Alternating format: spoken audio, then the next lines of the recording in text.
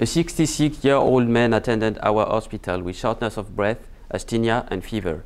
He had a history of multiple myeloma, which, 8 weeks earlier, necessitated him having a vertebral arthrodesis for a pathological fracture of the fourth thoracic vertebra. After the operation, he received radiotherapy stereotactic on the surgical site. 7 weeks after the radiotherapy, he received a single dose of bortezomib and 4 days of lenalidomide. A week later, the respiratory state of the patient worsened. He required invasive mechanical ventilation and fulfilled criteria for acute respiratory distress syndrome.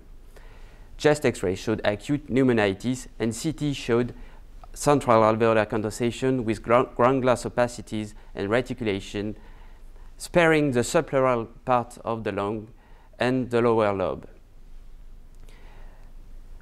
Cardiac and infectious disease were ruled out. High-grade radiation pneumonitis was retained because the lung opacities were located around the vertebral osteosynthesis, as you can see on picture A.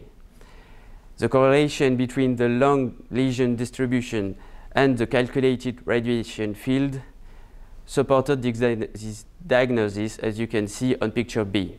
We started corticosteroid treatment, which allowed the patient to be weaned off mechanical ventilation 11 days after. Because the dose of radiation was low, we postulated that there might have been a synergistic effect between chemotherapy and radiotherapy in causing our patients severe lung disease.